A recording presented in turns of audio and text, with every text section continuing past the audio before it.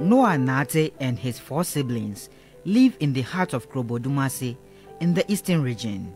They lost their biological parents, and their grandmother, who took responsibility for their welfare, also passed on 8 years later. Being the first of 5 children, Nate assumed the responsibility of a mother.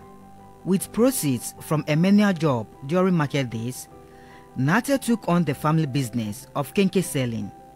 Members of the extended family sometimes compliment his efforts.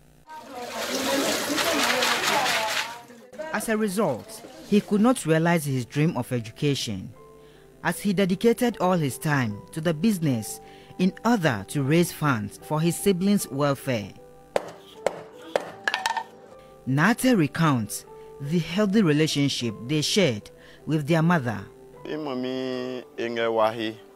Our mother thinks about us. She loves us and we also love her. She does virtually everything for us, including ensuring that we are fed 3 square meals a day. She washes our clothes and ensures that we look clean.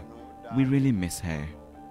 As the world marks Mother's Day, Nate and his siblings do not want to be left out, even though their mother is no more.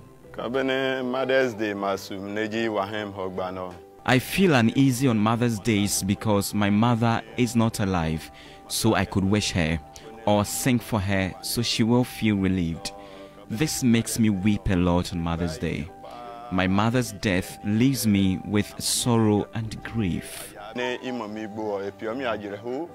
Their mother was buried in the precinct of the family house. With flowers they picked from the neighborhood, the siblings approached the grave to express their appreciation. For these children, having a mother figure in their life could bring immense comfort and solace while guaranteeing their security and stability. Stanley Nibleu, TV3 News, Krobodumase, Eastern Region.